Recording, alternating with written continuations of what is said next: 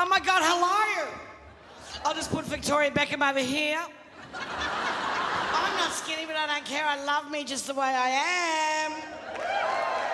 Because I just had a baby about 12 and a half years ago, but fuck it. Need something. Gets me to sit on the bus. People think I'm pregnant. I just make the most of it. I'm just like this.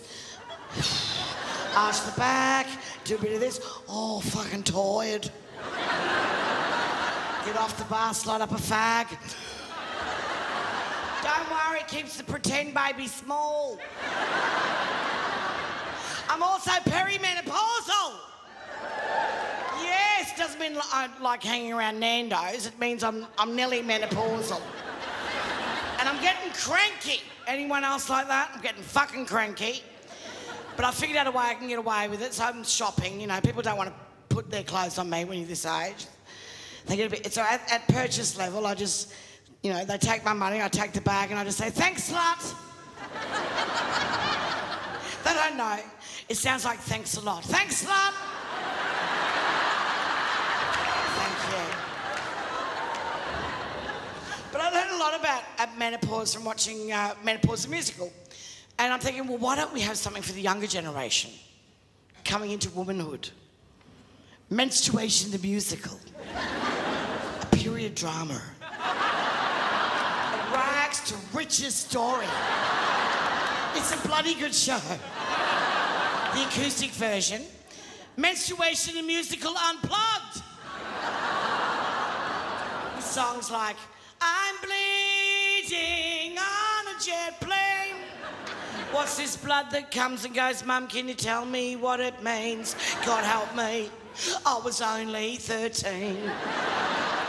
Analgesics and tampons and pads with their wings. These are a few of my favourite things. Get them in ya, stick them up ya, chuck them in your pants. When I finally reach menopause, then things won't be so bad.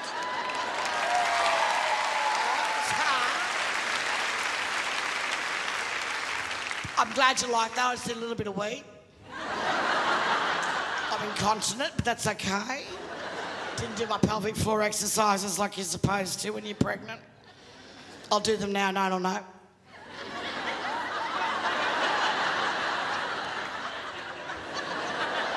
Let's all do them, girls. Come on. Actually, guys, you can join in too. Just pretend you got a foof and you got to hold something up your foof.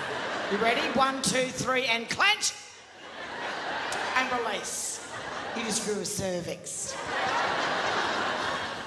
The other thing, we're coming close to menopause, you start to lose your libido. I want to get a doll called libido and just go... Where the hell's my libido gone? Come here! And I mean, I love my husband. He's a spunk, 6'4", gorgeous. I just don't feel like rooting him. I used to, but now I'm just like, oh, do I have to? Especially Melbourne winter. I just want to be under my doonas, with my flenny PJs on, with the heater blaring, with my iPad, watching episode after episode of The Walking Dead.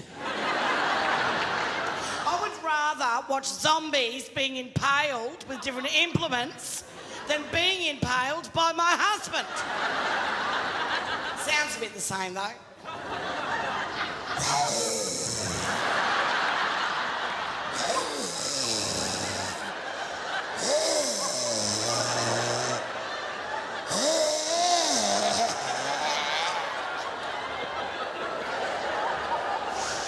But yes, incontinence is... I do wee. I'm so bad. And I can't go any for a length of time. Like, I can't go for a bushwalk like I used to, you know. I can't, you know, I have to know where my toilets are. I have to know if I can squat or not, you know. And I'm scared of snakes and spiders, so when I'm bushwalking, there's no way I'm going to squat. I'd rather wet myself. And we were at it was a beautiful sunny day, and we were at the Grampians. I'll sum it up for you. We'd at the Grampians, my friend. Beat at the Grampians, my friend. Forgot to pack some Depends. We'd at the Grampians,